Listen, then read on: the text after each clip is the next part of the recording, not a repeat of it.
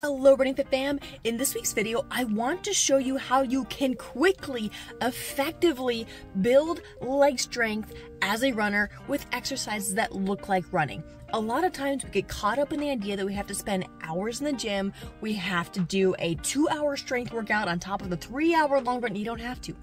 I'm here to tell you, you don't have to. Your strength program can be made up of circuits that focus on running specific strength that don't take more than 28 minutes. I want to introduce you to Race Ready. It is my 16-week strength program made for marathon runners, and I put into it all of the knowledge I have from being a physical therapist and treating runners.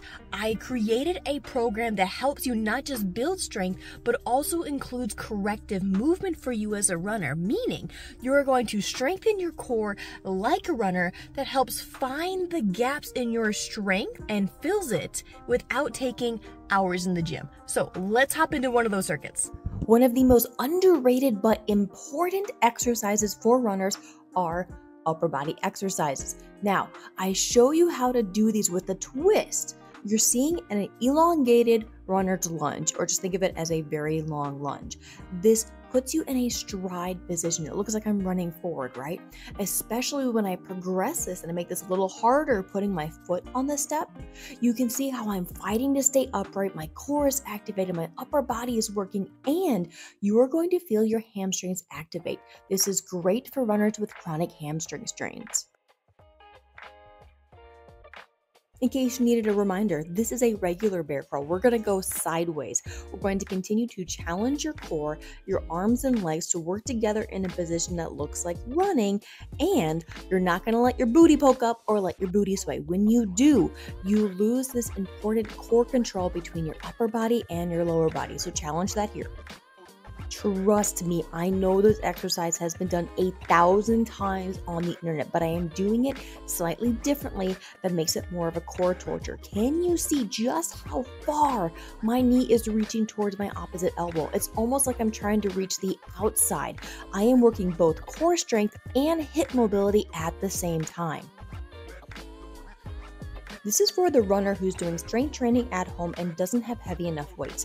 What we can do instead is increase time under tension, which means we increase the length of the rep with the weight you have. Here, I'm adding an additional half squat into the full rep to make up for not having heavier weights.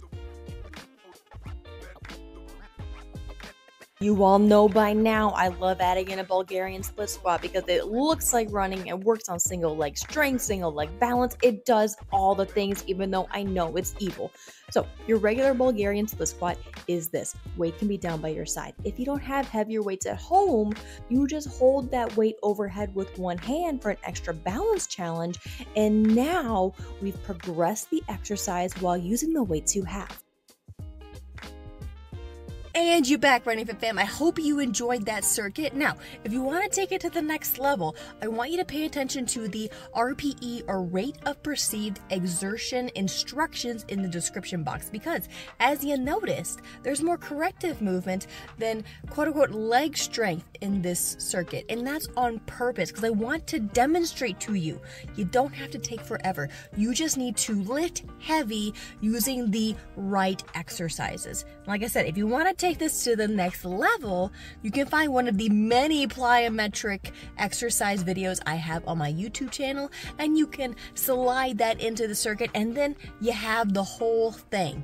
So if you enjoyed that leg strengthening workout, I want you to please subscribe so we can hang out more often. If you have questions, I want you to leave them in the comments below, and most importantly, continue to dare to train differently.